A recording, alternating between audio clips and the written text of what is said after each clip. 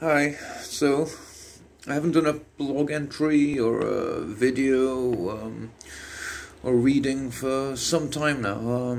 I'm worried that I've forgotten maybe how to do it, so we'll upload one today.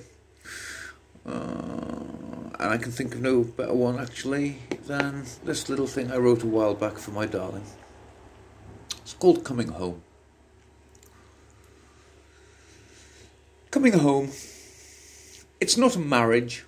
What we have is more sacred, transcending broken vows, closer than being naked.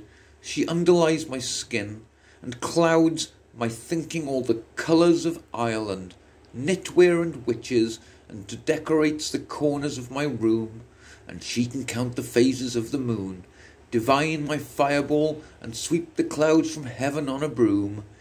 Ancient as the stones is our connection, and older than my bones.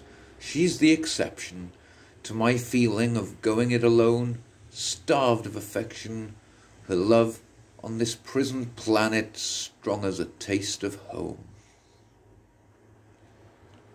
And that's for my Erica. Mwah. And thank you.